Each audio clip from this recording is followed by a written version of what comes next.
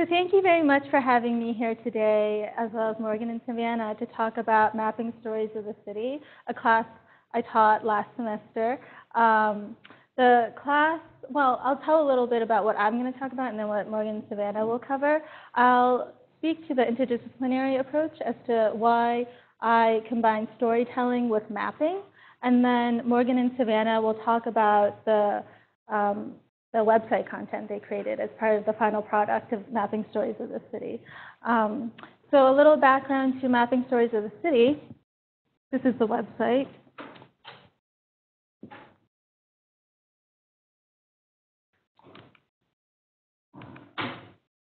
So the class was a study of 4 cities, Boston, Chicago, LA, and Somerville, post-1950s to the present. We looked at major urban changes in that time, and a huge part of the class was about thinking about the changes happening in Somerville today.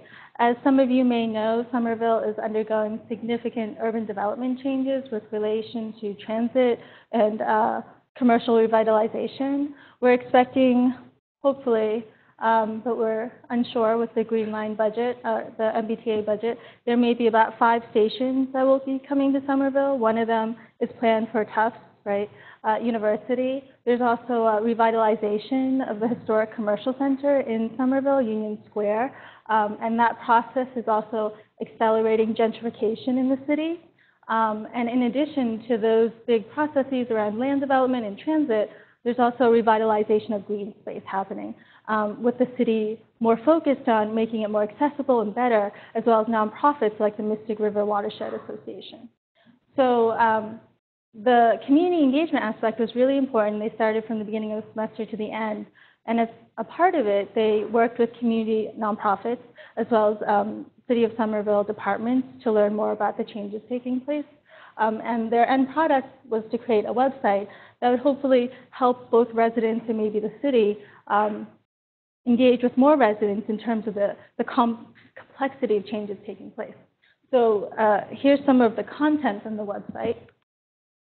The students created route maps using Google MyMaps. So favorite routes or routes that would be really fun to travel from different destinations to the Mystic.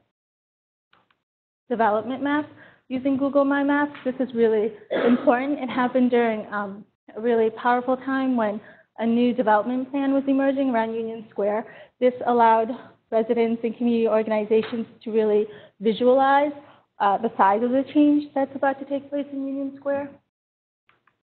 There were also demographic maps using Social Explorer, which is a mapping tool that uses census legacy data to show patterns and trends of changes within demographic categories.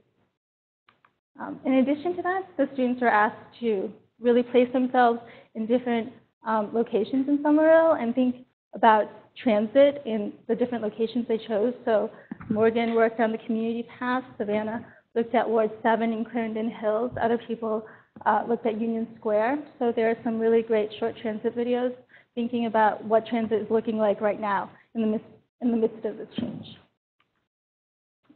They also interviewed community members.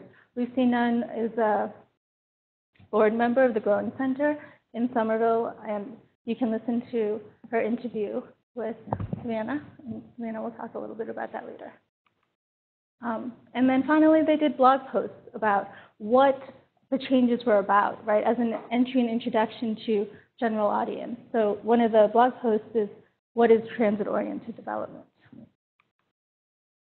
Okay, so in thinking about why this intersection between storytelling and visual mapping tools, it's a really interesting question, because storytelling has a long and important history within organizing, but why also visual mapping tools? And what relation does it have to urban environmental justice?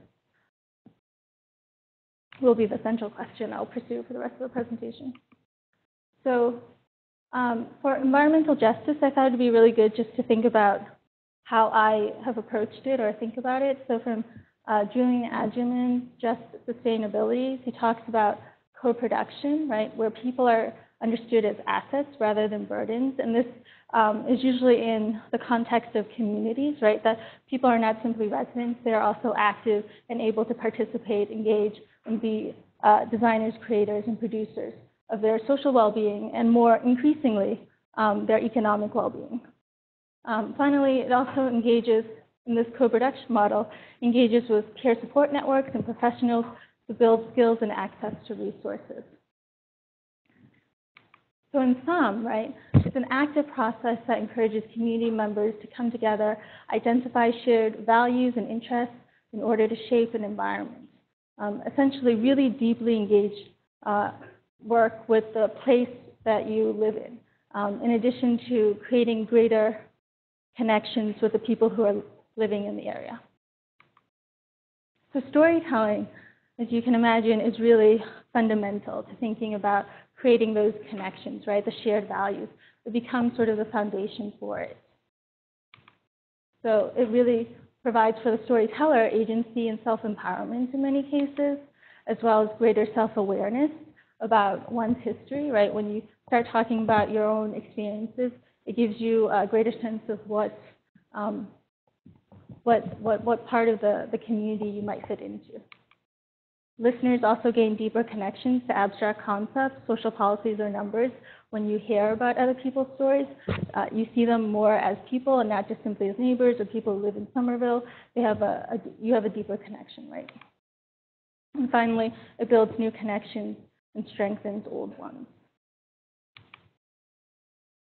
So there's a lot of storytelling in current day environmental justice projects. Sorry, it's a little blurry, but the first one at the top is it's very much integrated within housing, affordable housing advocacy work. As you can see in the middle, the EPA is also included in its blog, right? Storytelling to confront injustice in exploitative labor conditions in farms in the US. And then finally, much closer to home, Professor Adjuman has started this project called the Urban Food Stories, telling our stories for food justice. So storytelling is really fundamental to thinking about environmental justice and social change. At the same time, storytelling is just one tool within environmental justice teaching. And I emphasize that because that's where the mapping comes in, but also it's a little too much to depend on storytelling as the tool for social change. And this is in part because of practical limitations. There may be competing sympathies and limited resources.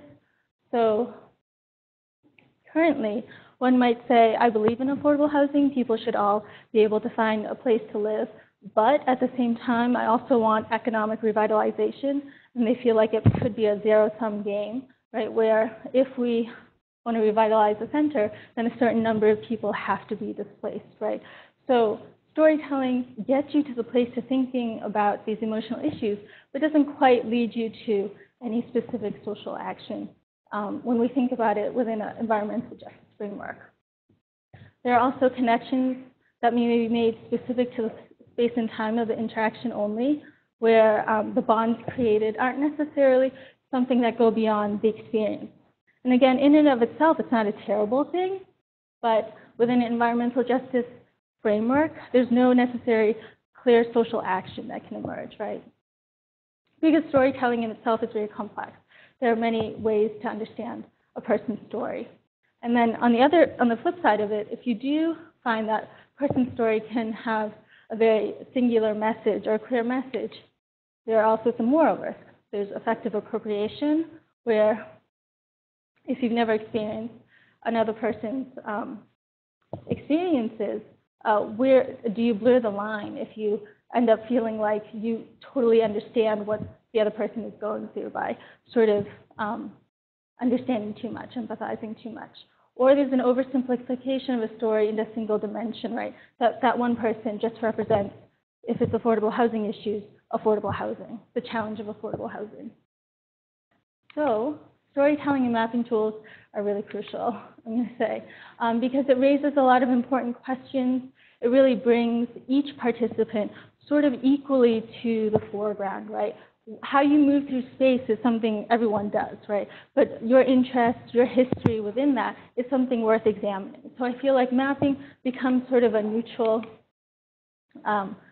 medium for sharing with each participant, allowing each person's experience and knowledge to be valued and maybe even rethought, right? And it's very hands-on and investigative. And in that hands-on approach, I feel like it also allows you to come up with really creative and innovative solutions that rethink really important things, including boundaries, right? So when students are doing Google MyMaps, something that really allows you to see the pattern of streets, the storefronts, within a larger scale, it really forces you to think about why you travel, the certain routes that you travel, what routes you think are safe, are they the same routes that other people would think are safe? These are really useful questions to think about in mapping. And then in Social Explorer, the demographic tool, you can start to see patterns and changes that happen over time and think about why, right? And ask really important questions as to how those patterns came about, right? Versus being things that were natural or something that people didn't also influence, right? So it raises really important questions in the process of mapping. So finally, I just want to give my acknowledgement to our course sponsors, the Environmental Studies Program, Tufts Institute of Environment, the Tisch College of Public Service and Citizenship really made the class possible, so deeply grateful for you. Community partners from both the city and the nonprofit side, Somerville Community Corporation, Mystic River Watershed Association, the City of Somerville Historic Preservation Commission, City of Somerville Strategic Planning and Community Development, Friends of the Community Path, Groundwork Somerville, and the Growing Center were really crucial to making this a successful course. I mean, their willingness to help with their time, efforts, and knowledge were really at the core of the course, even though I didn't have time to talk about it. I can talk more about that at the Q&A if you're interested. So thank you very much, and I'm going to turn it over to Morgan.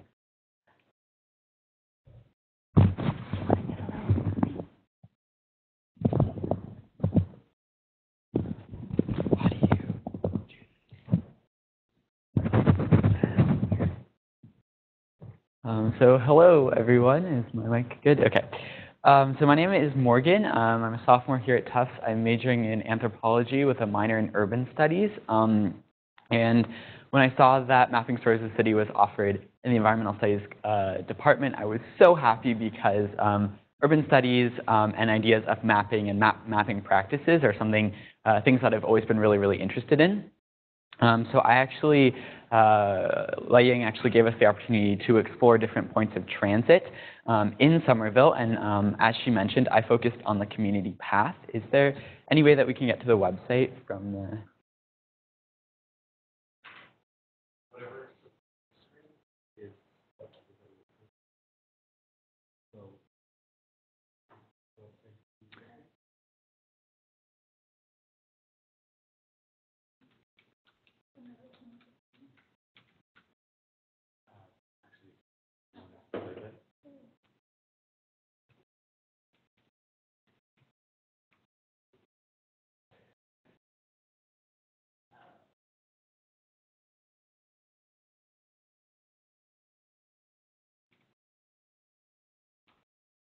Perfect. Okay. Thank you. So my focus was, as I said, on the community path. And what I was really looking at least initially, was the benefits of multimodal transit in a space like Somerville.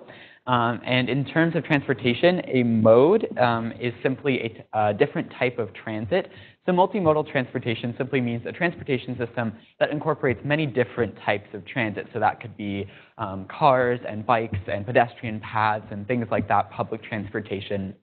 And multimodal systems of transportation are very important for urban spaces in particular, because they reduce our dependence on cars. That reduces our environmental impact, and is also key for transportation access and equity, because it reduces our need for cars, thus providing transit opportunities for people who can't drive or who won't drive.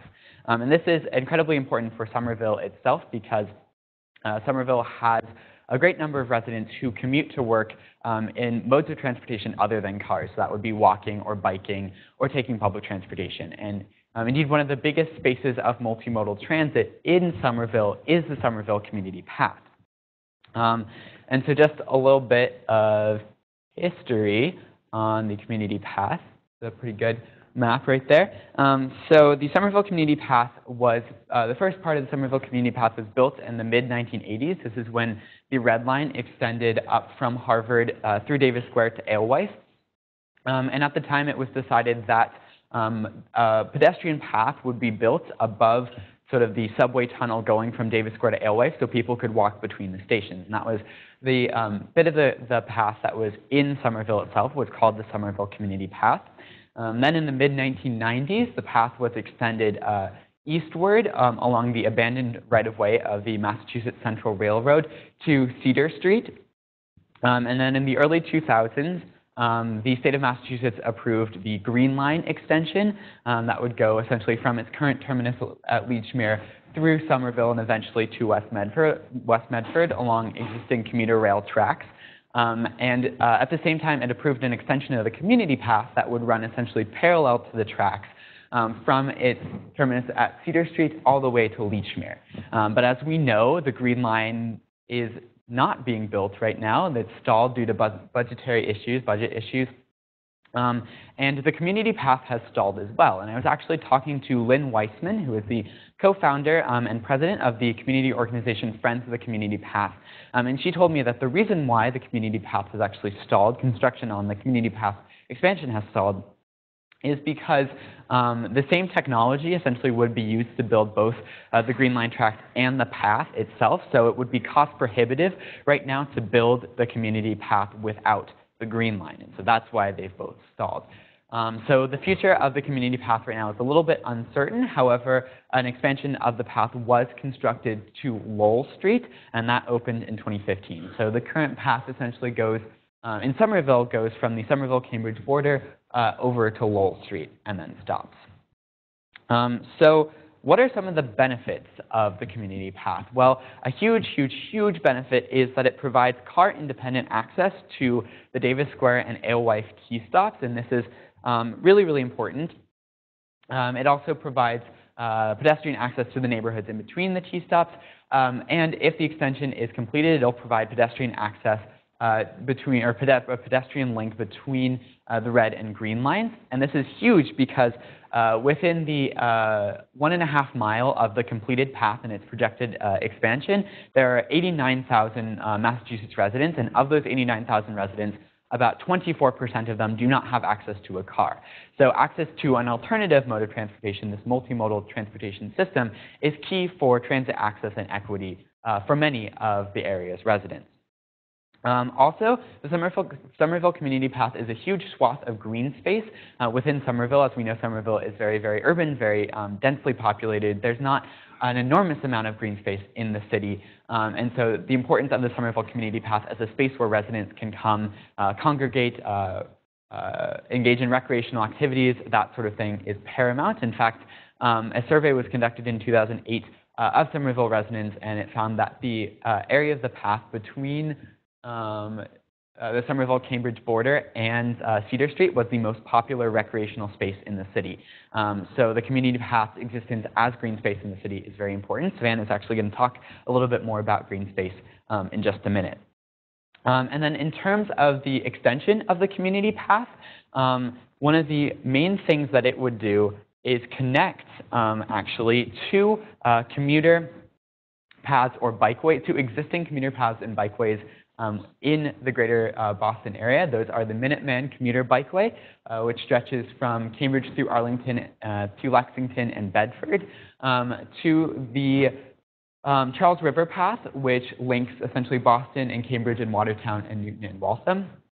So this would provide, I think, about 33 miles of car-independent multimodal transit pathways that would extend the area in which residents are able to travel, the area to which residents are able to travel without cars, which is important. And then also the extension of the community path, as I said, would run parallel to the Green Line. So essentially this means that it would provide multimodal ADA-compliant access to the Green Line stations itself, hopefully boosting its ridership. And at the same time would provide a maintenance corridor for the Green Line and also an area of emergency egress from the Green Line if it ever broke down. So I would argue, based on my research, I would argue that the extension of the community path is very, very important to not only to the Green Line, but also for Somerville's residents in general, because it provides that multimodal car-free linkage between different transit points in the area. So that was kind of something that I got from doing a lot of research, from kind of looking at demographic data, looking at sort of sources and things like that, things that people had published. But I also spent a lot of time on the community path itself, sort of just walking around it, interacting with the residents, talking to people I saw, kind of getting a feel for the space. And I came to find something really, really interesting, which is that the Somerville Community Path is a space that has been very much shaped by the people who walk on it, by the community itself. And I actually made a video about that, which I would like to show to you. Let's see. And I believe this video will be available as a link in the description. Right, and remote people won't be able to hear the audio. But yes. Let's see. Oh, there's no sound. Okay.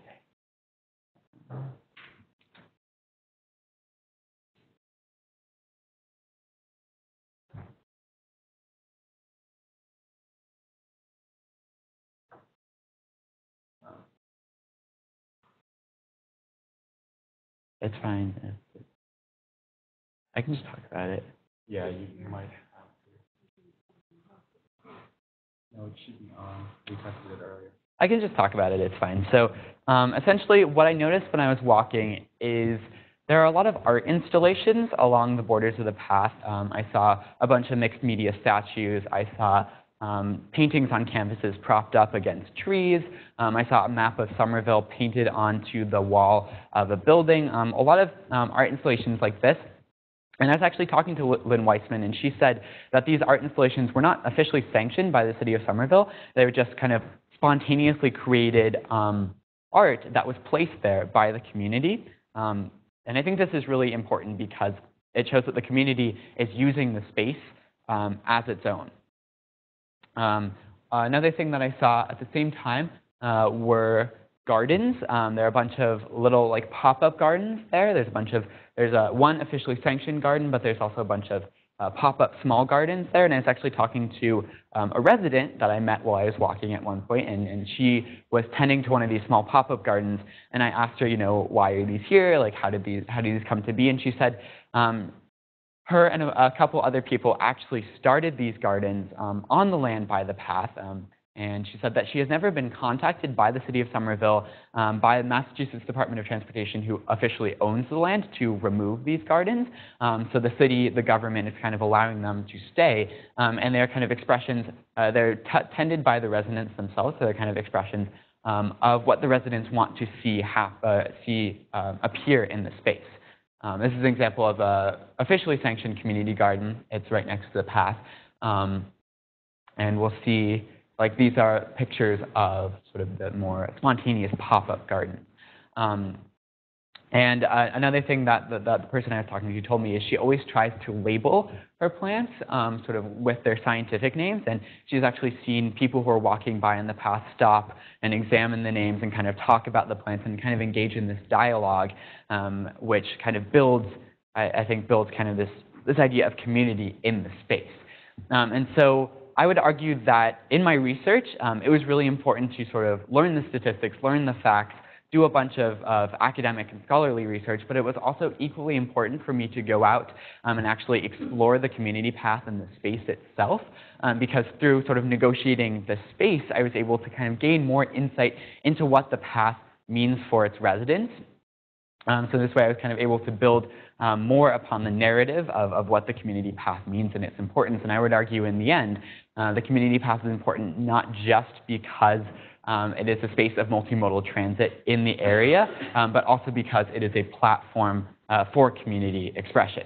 At the same time, I recognize it's important to ask what members of the community are expressing themselves on the path, who is able to do that, who is not. These are conversations that I think, or questions that I think need to be asked, something that I would like to explore a little bit more in the future with the community path.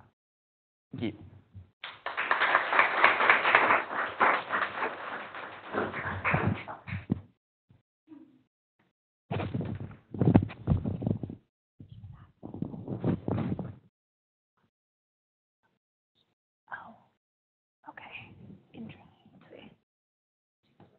Oh, yeah. Okay, so hi, everyone. I'm Savannah. I am a senior, and I am an English and Environmental Studies major. So similar to Lai Ying, I have a very sort of interdisciplinary approach to environmental studies, and I've always been interested in this intersection between humanities and sort of environmental storytelling. So what I focus on for my project, as has been said, is green and open space in Somerville. Let me close out this. And green open space in Somerville is extremely important as we all know, a very dense city. Green open space only makes up 6.75% of the total land use.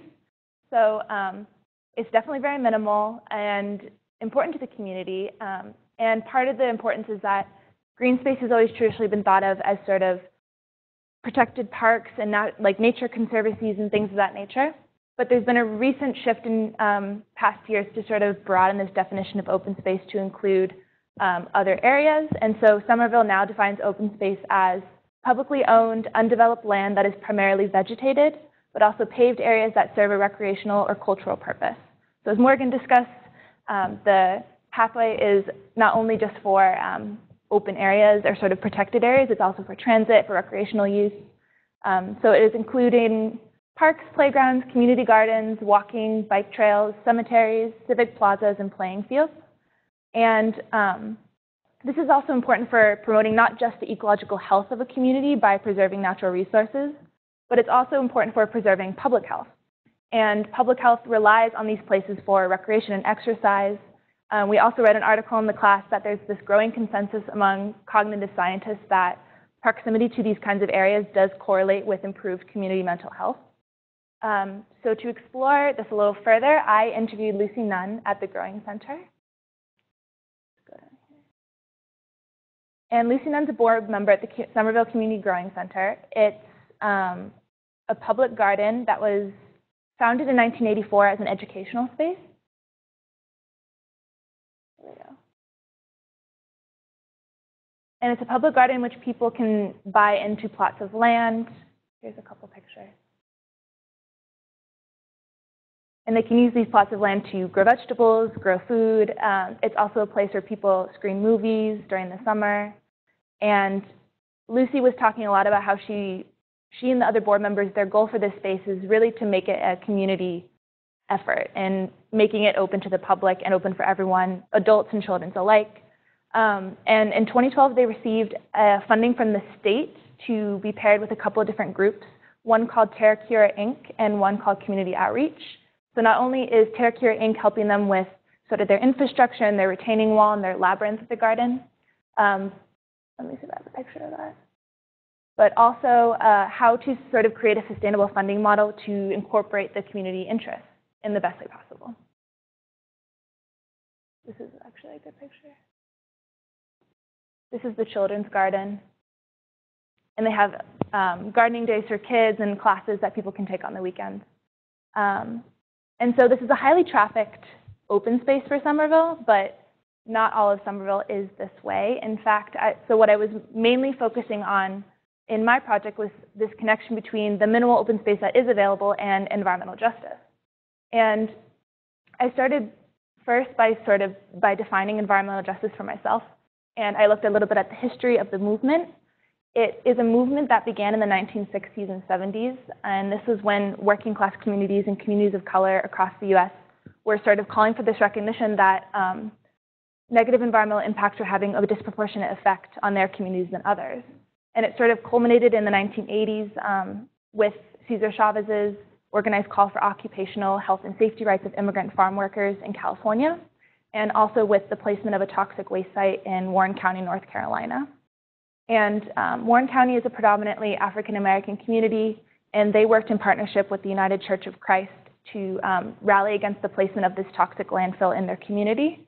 And they were the first to cite this as an issue in civil rights and were the first to use the term environmental racism.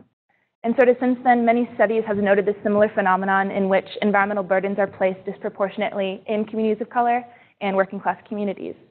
It was in 2002 that two professors at Northeastern found a similar phenomenon in the Commonwealth of Massachusetts. Let me actually pull this up. And these two professors also found that different environmental burdens such as hazardous waste sites, absence of food sources, were concentrated in those communities. So to situate that movement, I looked at it in Somerville specifically. And this is a picture from the GIS data given by the state. And the state itself defines environmental justice community based on 3 criteria, which is what this map is made of. They define it as if a community is 25% or more minority, if the community is below the median household income, or rather if 65%, I'm so sorry, they selected block groups with a median household income less than 65% of the state median income value, and if the community was linguistically isolated. And sort of based on these criteria, they defined communities that may be more susceptible to environmental injustice. And as you can see from this map, those communities are defined on the west and east ends of Somerville. So here in East Somerville and here in West Somerville. And it's interesting because there's sort of this concentration of environmental justice communities in East Somerville. And the Boston Metropolitan Planning Organization has deemed this area of particular environmental justice concern because it does contain the largest proportion of low-income and immigrant residents.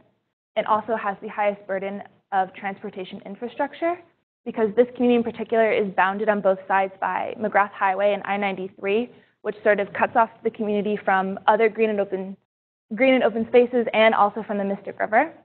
So this may cause negative health effects in the community for a variety of reasons.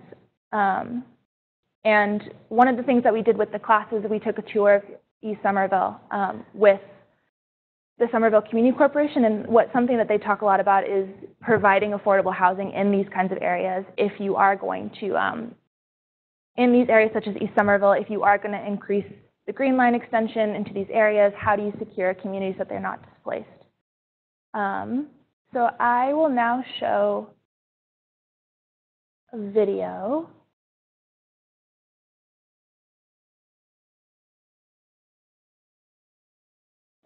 So my partner and I, we were looking at sort of the environmental justice communities in Somerville and found something that was really interesting was on that western end of Somerville. That environmental justice community stood out from the surrounding areas because we traditionally think of West Somerville as sort of the higher income area of the city. So it's interesting that in this particular pocket, there was this community that was defined by the state as an environmental justice community. So we took a look at the Clarendon Hill Busway, which is at the center of that community, and started to kind of look outward at what might be causing that.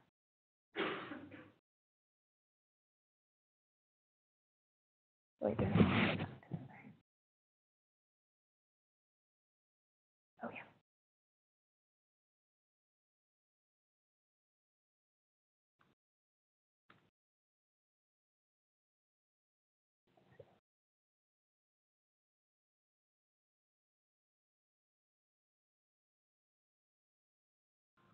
The Chinatown Busway connects residents of Somerville's Ward 7 and also those of neighboring Arlington to multiple bus lines. The bus stop includes a couple waiting shelters which face a large empty gravel lot. Used frequently by many members of the surrounding area, the busway serves a large set of core riders. And while this space serves the community as a critical transportation hub, it lacks connectivity to green spaces despite close proximity to them, meaning there's a lack of signage guiding core riders to the river and a lack of knowledge about the river's location across from the Stop and Shop. This convergent transit space borders the Mystic River along this stretch of neighboring Arlington and the green space along it, including the Alewife Greenway Path and the Veterans Cemetery Park. The river was once vital to the operations of a variety of businesses in the 19th century, including farming, shipbuilding, distilleries, and tie mills. Today, the river offers a more tranquil escape from the urban transportation hub on which it sits, and the creation of green space around the river aims to bring people into closer contact with natural resources. So why would a lack of connection to this critical green space be of particular importance to a community so close to natural places? Green space is of particular importance to Somerville's Ward 7, as it has been designated an environmental justice community by the city of Somerville. This means that the area meets the 4 Massachusetts environmental justice criteria established by the state in 2002. 1. More than 25% of residents are low income. 2. At least 1/4 are foreign-born. 3. The demographics reflect more than 25% non-white or people of color population. And 4. At least 1/4 are linguistically isolated. These categories aim to capture the degree of sensibility of a particular community to environmental justice burdens, such as proximity to hazardous toxic waste sites, air pollution, and food deserts. In the case of Ward 7, residents may likely experience negative health effects from poor air quality and proximity to 2 major roads, Route 16 and Broadway. Access to green space may help to alleviate some of these environmental burdens and increase health. To increase access to green space and alleviate the pressure of environmental injustice, we envision a busway that borders a field and not a gravel lot, with an inviting space for bus drivers to rest. Clear signs directing poor riders and other bus users to the greenway and surrounding open spaces are needed to connect the local population to spaces that increase quality of life. And perhaps this important transportation hub will spur residents to reimagine the way they see this space, making it more of a destination.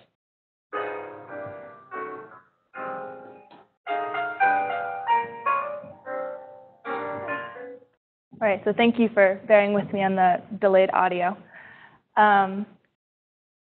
But what my partner and I found that was so interesting was that it wasn't really a lack of access to green space that was maybe causing the state to classify this area as environmental justice. It was more sort of the way the infrastructure was built around this transportation hub. And even though this area was sort of bounded on two major roadways, it was still close to the river and close to the Alewife Brook Parkway. Mainly just a lack of signage wasn't directing people to those areas.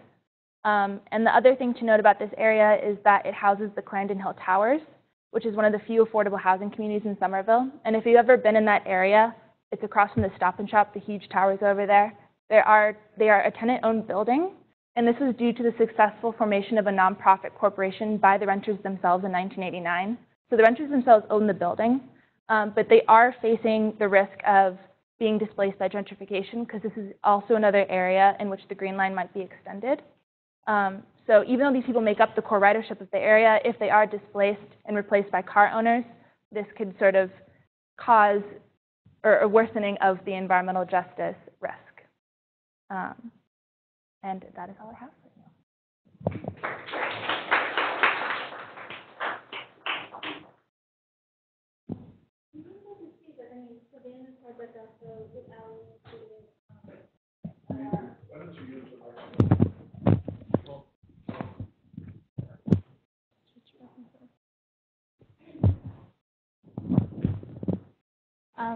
Ali and Savannah also created Google MyMaps routes to the Mystic to encourage people to see the proximity with which we live near green spaces like the Mystic. And also Morgan created a really wonderful demographic map in Social Explorer. So they did a lot of work, and they gave a great preview of some of the stuff. Any questions?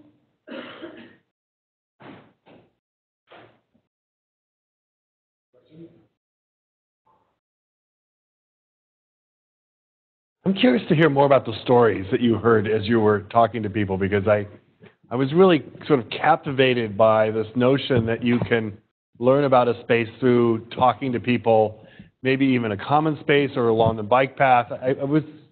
I heard a little bit from Morgan about this, but Savannah, I was kind of curious about the role of storytelling in sort of what you learned.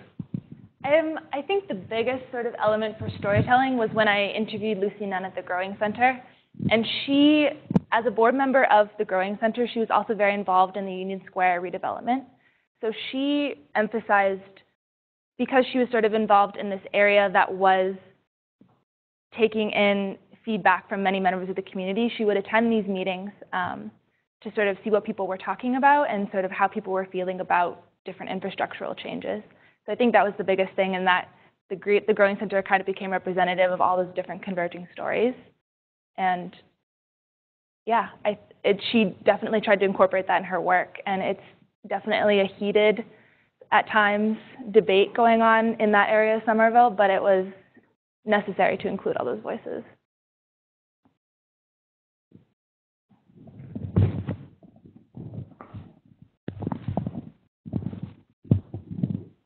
Professor, my question is for you. As I'm sure you know, Somerville is among the densest communities in Massachusetts and is also quite transportation starved. And it also has poor air quality relative to the rest of the state.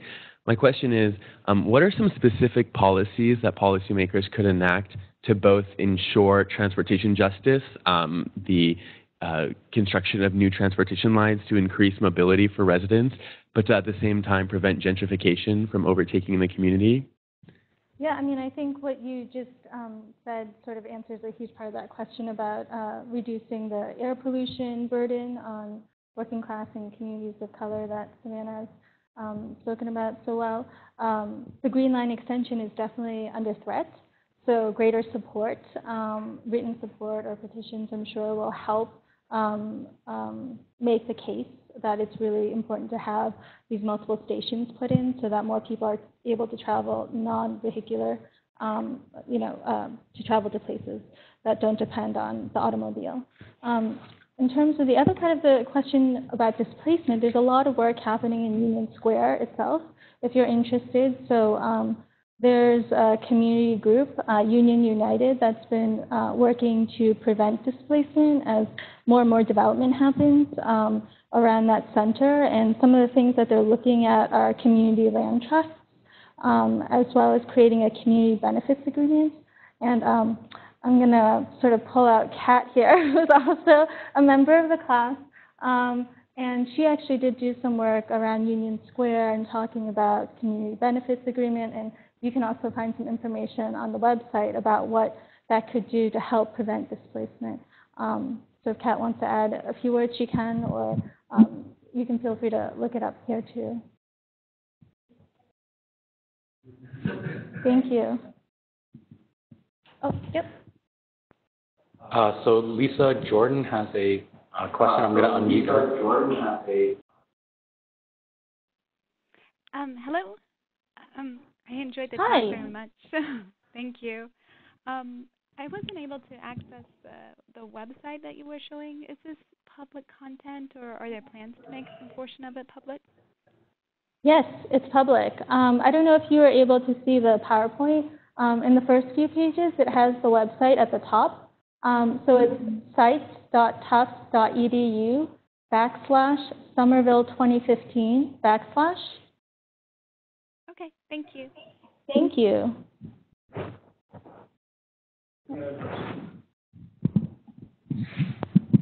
Hi, my name is Kyle Monahan. I'm in the Civil and Environmental Engineering Department of second-year Ph.D. So I think I work on water sanitation and hygiene primarily, and I think that these issues of narratives and environmental justice are very important for our field, but are seldom used. So I guess my question is, how can I take what I learned today from you guys and what you spoke about with Ward 7 in Somerville and apply it in a more generalizable context? Is there a way, what can I pull out of here and say to the people I work with and things like that, and say, this is what we need to do with narratives in our work? Yeah, I think I was just rescanning some of the recent work that Professor Julian Adjaman has been doing, who's in the UEP program here at Tufts. And it does seem like he has a particular focus on storytelling. He started the food project, right, the storytelling project that you saw in one of the slides. And he might have a little bit more information about how you might start it. In terms of my own work, I think it's really important to build connections to community groups who are already involved in the issues that you're working around, because usually they have a membership, and those members might be people who might want to talk about those stories. And then from there, you can branch out more and talk with who those members know, who are deeply affected by the issues that you're looking at. Great. Yeah. Thank you. Thank you.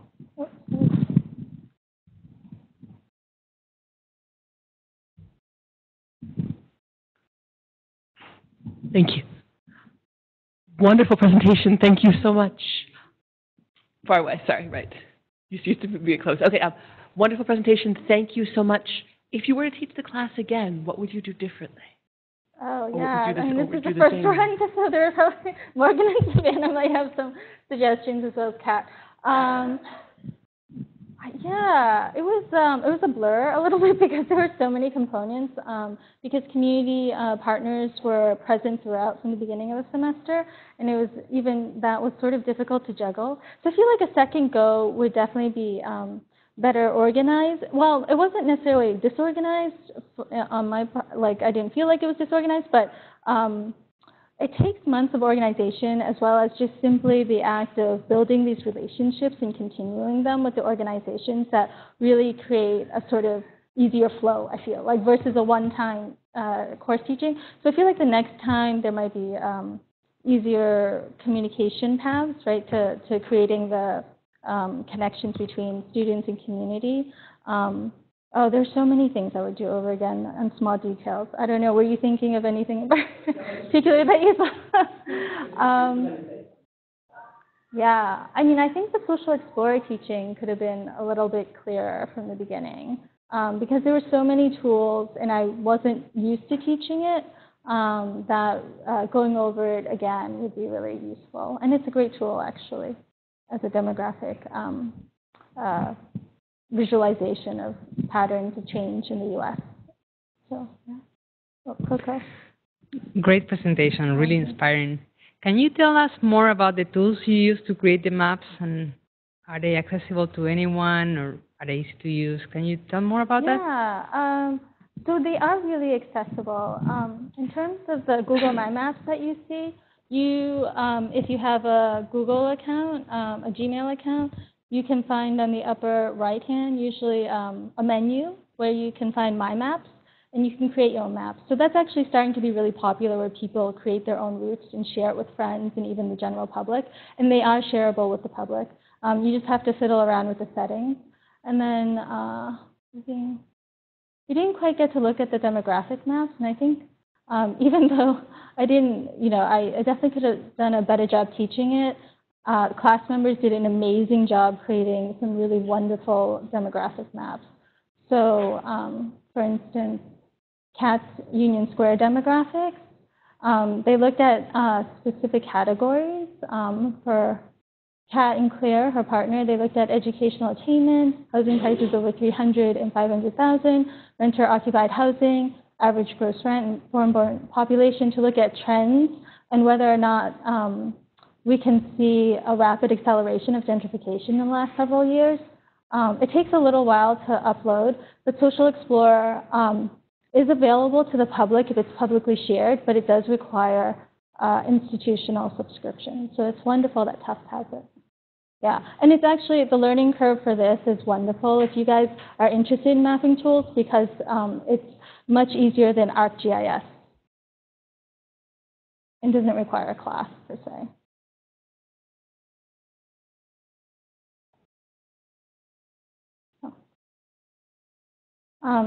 Yeah, the Social Explorer allows one to create a storytelling feature.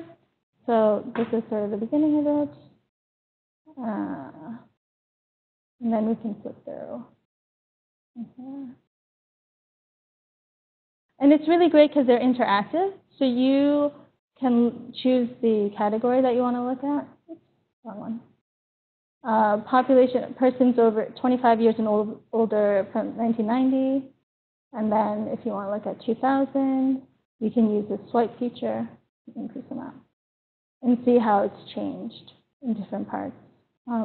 It's really fun, and it is really meant to be also a tool that community members might want to use to look at the changes in their community. Yeah, Kat, did you want to add anything? You're nodding. Maybe not. Yeah, I thought it was a good way to show changes over time. Thank you. I thought it was a good way to show changes over time in a really visual way. And having it paired with the census tracts was good because you can really pull out the different pieces and look at who's being affected where. Yeah, thank you. And there's a lot of different statistics that you can look at. That's right. That's right. I have a question regarding the stories that could potentially be used in the future. And it would seem logical that if you had transportation lines that those might coincide with the lower cost housing. But it seems like there might be a number of things that could be done to improve the conditions, whether it be the structure of the building or something to do with the air pollution or noise or something. And so maybe from the stories that get told, you could get information from the residents in how they could improve the situation in these places. Because there's many cities, including Medford, that don't take advantage of being right on the river. If you look at the infrastructure of the past, and this is true in many other cities, which are now beginning to turn their buildings around to look and face these waterways that can be accessed in good recreational areas. It was just an idea. In terms of the stories, they may have already suggested things, but I don't know if anyone's looked at those. Yeah, part of it, there's so much community ferment right now in organizing and creating a greater awareness about the changes happening, that this is sort of one of the tools entering into that stream. So Union United has also created a community tour that also invited people to talk about their personal stories in Union Square. So we're seeing this as one of the tools to try to broaden the knowledge about the changes taking place and what effects they have. But that's a really great point, that gathering these stories for one of those purposes, like anti-displacement or improving air quality or improving green space or access, is really important too. Thank you once again. Let's thank Lai Ying, Savannah, and Morgan for their presentations today. Thank you.